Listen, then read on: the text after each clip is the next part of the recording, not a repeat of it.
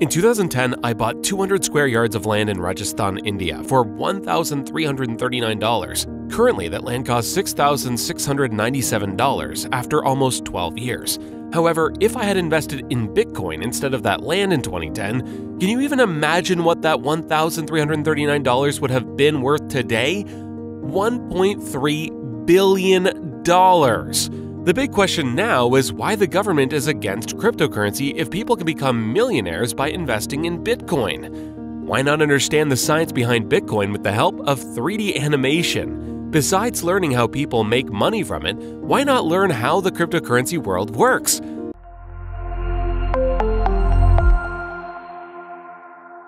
This video is sponsored by Master 3D with Professor. We'll talk about this best-rated 3D animation course later in this video.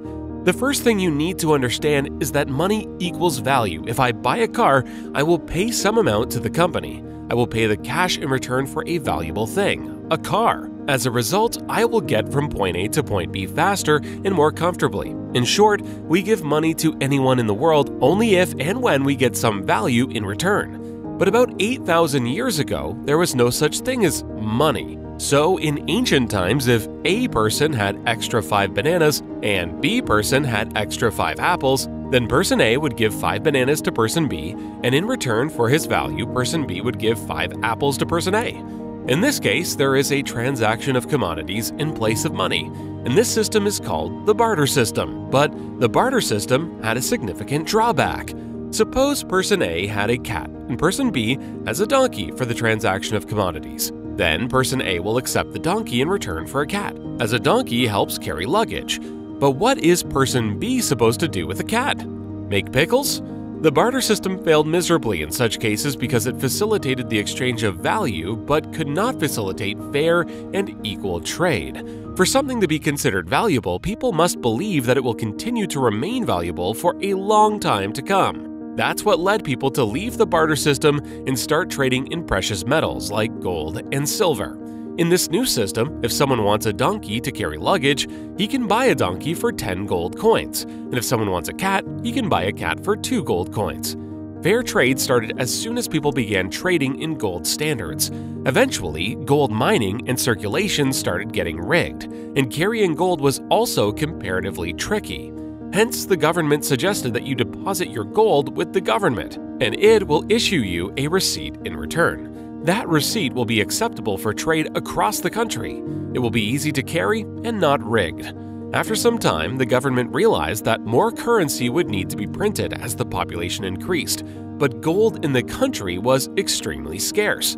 Therefore, the government ended the gold standard, and the people now have to trust the government, and the currency will circulate in the market based on the government's promise.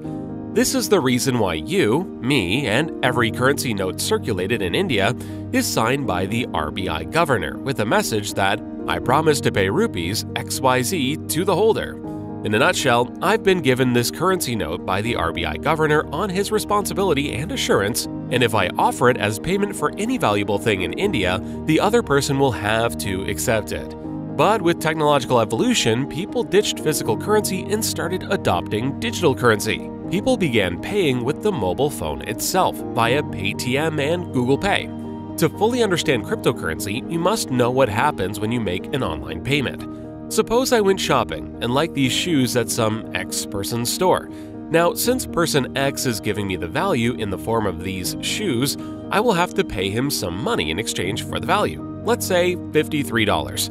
Now I will open Google Pay on my smartphone, scan its QR code, enter secret credentials, and then there will be a processing gap of about 1 to 2 seconds before the final payment is done. You will notice that payment processing by partner bank is written here, but the question arises what the exact meaning of this line is. Understand that as soon as I tried to give $53 to person X, a processing request was sent to my bank. Further, the bank will check whether I have $53 in my account to pay or not. If the appropriate balance is available, the transaction will be successful. The bank will update its ledger that $53 have been debited from my account and $53 are credited to X person's account. This ledger is nothing more than just a sheet stored in the central computer of the bank in which the transaction data of the bank's customers is noted. This is the most significant difference between physical currency and digital currency. If you have a currency note, you can touch it, smell it, even use it for cleaning, etc. However, when you make digital payments, you realize that money is nothing more than just an entry in the ledger. When I transferred $53 to person X using Google Pay, I fully trusted the authority maintaining this ledger to only debit $53 from my account and not a higher amount. Similarly, person X also has full faith that it will credit $53 to his account and not less than that. But trust is not enough to prevent these banks from committing fraud. The RBI acts as a central bank to supervise these banks, and the Ministry of Finance, Government of India, controls the RBI. As a whole, our current financial system is essentially centralized, which means that we have given 100% control of our money to the central authorities. This has resulted in granting so much power to these central authorities that they banned rupees, 500, and 1,000 currency notes at the drop of a hat. If they wish, they can create inflation in the market by printing unlimited currency, and they can waste our money on fugitives like Nirav Modi and Vijay Mallya. The mismanagement of these central authorities has resulted in a situation where the ordinary person can no longer rely on these banks to get his hard-earned money when he needs it. In 2008, Satoshi Nakamoto published a paper to save the general public from the ill effects of centralization. The title of that paper was Bitcoin, a peer-to-peer electronic cash system. Satoshi Nakamoto did not reveal his identity. He may be an individual computer programmer or a group of programmers. Satoshi Nakamoto explains how we can eliminate central authorities by using cryptocurrency and decentralizing the financial system to get direct control over our money. For those who are still confused about Bitcoin and cryptocurrency, I must tell you that there are over 10,000 cryptocurrencies in circulation in the market right now. But in this video, we will only talk about the science of Bitcoin. Bitcoin is the world's most famous and oldest cryptocurrency, others being Ethereum, Dogecoin, Binance, Tether, and the list continues. To understand the working mechanism of Bitcoin, we will get back to the shoe example. While publishing this video, the value of Bitcoin is more than $53,580, but let us assume that the value of a Bitcoin is equal to the shoes, that is, $53, as it was in the year 2013. To further understand, person X sold me shoes, and in return, I transferred a Bitcoin from my mobile to his mobile. This transaction for shoes will have to be noted in some ledger. In the enthusiasm to decentralize our financial system, we have removed the central authority, i.e., this bank. But still, the big question is who will maintain the ledger of these transactions now? Am I right? If you remember, I mentioned moments ago that Satoshi Nakamoto published a paper on Bitcoin in 2008. If I show you the title of that paper, it says Peer-to-Peer Electronic Cash System. Peer-to-peer means that now no central authority will maintain the ledger. Instead, every person transacting Bitcoin who is part of the Bitcoin network will maintain this ledger. Let's suppose apart from me and person X, 5 more people are there, namely A, B, C, D, and E. These people are also part of the Bitcoin network, so the ledger in which Kishore paid 1 Bitcoin to person X is written. Everyone would receive a copy of this ledger. So in short, we can say that as long as the bank maintained this ledger, it was only available in the central computer of the bank, and it was a private ledger. But now that everyone has a copy of this ledger, it has become a public ledger. Further, the next time I buy a TV from person X for $530, I will note the transaction in my ledge that Kishore paid 10 Bitcoins to X. Similarly, person X will also verify and record in his ledger that Kishore paid 10 Bitcoins to X. And subsequently, these A, B, C, D, E people will also verify and note in their respective ledgers that Kishore paid 10 Bitcoins to X. But if you give it all a thought, several problems will arise. The first problem is verifying and making an entry in the ledger. In the first place, the question is, how will person X and the other 5 people know that I have 1 Bitcoin to buy shoes and 10 Bitcoins to buy a TV, or not? The second problem is, what is the guarantee that these ABCDE people who are part of the Bitcoin network will make a correct entry in their respective ledgers? The third and most significant problem is who will stop person X from tampering with the ledger. For example, if person X wishes, he will enter the ledger that Kishore will pay 100 Bitcoins to X. Similarly, person C will also write in his copy of the ledger that Kishore will pay 200 Bitcoins to X. In short, when the financial system was centralized, it was running on trust even then. We were trusting this bank would maintain our ledger accurately. And even after decentralizing, we're now trusting people that these people will maintain our ledger accuracy. But Satoshi Nakamoto had a completely different purpose. To avoid the blind trust system, Satoshi Nakamoto gave the idea of a trustless, decentralized financial system and introduced the practical use of blockchain technology to execute this idea. Please note that the word blockchain is crucial in this video. Blockchain technology is exceptionally revolutionary, and in the next 10 to 20 years, blockchain technology will change the whole world. To understand how blockchain technology is used in Bitcoin transactions, let us once again look at the example of shoes. I bought the shoes from person X, and in return, I will transfer 1 Bitcoin to him. I will note this transaction in my ledger, and this time, instead of distributing the ledger openly, I will store it in an online block. This block used in blockchain technology is made up of a total of 3 sections. The transaction data, in other words, the ledger, is stored in the first section. Hash is stored in the second section. Hash is nothing but a type of fingerprint. Just like every person has a unique fingerprint, similarly, every block has a unique fingerprint called a hash. A hash is automatically generated when the ledger or data is added to the block. The previous block's hash is stored in the third section, which we will discuss later. I gave 1 Bitcoin to person X in exchange for the shoes, and I saved the ledger in my block by entering this transaction in the ledger. But what is the guarantee that I had 1 Bitcoin to give person X in the exchange for shoes? Maybe I don't. So there's only one way to find out.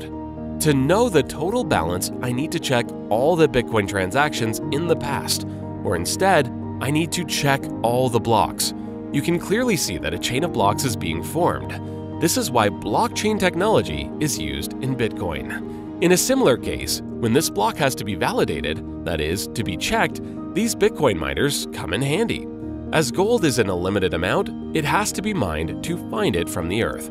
Similarly, Bitcoins are also in limited amounts, and to generate them, it has to be mined. According to the working mechanism of Bitcoin, there is only one way to validate this block of my shoes transaction: solving some extremely complex mathematical puzzles. An important point to note here is, these miners do not manually solve the puzzles themselves, but use their compelling computers to solve the puzzles.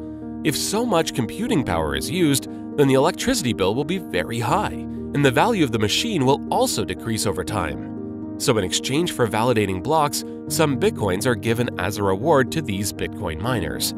As soon as miners validate my block, I can now distribute this block to the whole Bitcoin network. Please note, along with us, these Bitcoin miners will also possess a copy of this ledger. That is because they are also part of the Bitcoin network. Further in the future, if I buy a TV from person X, I will give 10 Bitcoins, and I will note this transaction data in a new ledger, and I will store it in a new block. The miners will then validate this block and will receive some Bitcoins for validating the block. Lastly, after validation, I will forward this block to everyone again, and all those who are part of the Bitcoin network will add it to their respective chain. Similarly, if D sends 4 Bitcoins to E, then D will note this transaction data in a new ledger, will store it in a new block, and then the miners will validate that block. In the end, we will all accept that block, add it to our chain, and this cycle will go on. One major problem is solved. But another problem is that these block owners can edit the block at any time and make changes in its ledger in the first section. For example, suppose person C is a hacker and is part of the Bitcoin network. He can easily open the block and make changes in the ledger. What if he changes the TV block and enters Kishore will pay 200 Bitcoins to C? In short, he is tampering with the block. Similarly, if everyone starts fiddling with the blocks for their benefit, the whole Bitcoin network would become useless. But the good news is that it is not possible to tamper with the block because of the hashing properties. If you remember, I told you that a block is made up of a total of 3 sections. The first section will store the transaction data. In the second section, the hash of this block will be stored, which is automatically generated and is unique for each block. Finally, the third section will store the previous block's hash. Hashing property means that the hash value in the second section depends on the first section and the third section itself. Therefore, if someone tries to tamper with the block, the hash will change completely. The good part about this system is that it is impossible to predict the new hash after making changes because of the cryptography techniques. The cryptography technique is used to maintain privacy and security in the digital currency, Bitcoin, and hence it is also called cryptocurrency. Now, as soon as person C changed the data in the TV block and wrote that Kishore would pay 200 Bitcoins to C, the hash changed accordingly. Now, since the third section of the next block of this chain had the hash of the block that contains a TV, thus the hash of this block has also changed. Similarly, the third section of the next block contained the hash of the previous block. If that changed, then the hash of this block changed. In short, in the blockchain of this C person, all the blocks after the block containing this shoe became invalid. Its entire chain became invalid. But how will the Bitcoin system know that a C person's chain is wrong and everyone else's chain is correct? So listen, Bitcoin will choose to go with the majority in such a case, where the majority of blockchains are similar. But since only this C person's blockchain is different, so the Bitcoin network will ignore this C person's blockchain and will consider it tampered. So all the transactions with the remaining nodes will remain except person C. Before explaining why the government wants to ban cryptocurrency, please understand that you should only invest that money in Bitcoin which you are ready to lose. I say this because the Bitcoin market is precarious and volatile, but the market of the 3D industry is neither risky nor volatile. Therefore, investing some money in your 3D skills can ensure a secure career. The clarity with which I explain the concept of Bitcoin to you, I have launched a training program to teach you 3D animations with the same clarity. That premium training program named Master 3D with Professor will launch on the 1st of July 2022. The good news is there will be a flat 70% early birds discount for the first 1,000 students who are eager to learn 3D animations. Make sure you visit brainrig.com and subscribe to my authentic newsletter to get weekly updates on the course. If you remember, I told you that the first goal of cryptocurrency is to decentralize the financial system. In other words, to remove the central authorities like banks, RBI, and the government that controls our financial system. This is the first and the foremost reason the government is against cryptocurrency. The second and more important reason is that no one regulates crypto. If there is no one to watch the money transaction, anyone can send Bitcoin to terrorist camps. Anyone can pay for drugs in Bitcoin. And even after doing so, many illegal activities, the accused will not be caught because of the privacy of the Bitcoin transactions. This is the most crucial reason why the government wants to ban cryptocurrency. Thank you for watching, and yes, if you want a dedicated 3D animated video on blockchain technology and Bitcoin mining, definitely tell me in the comments section.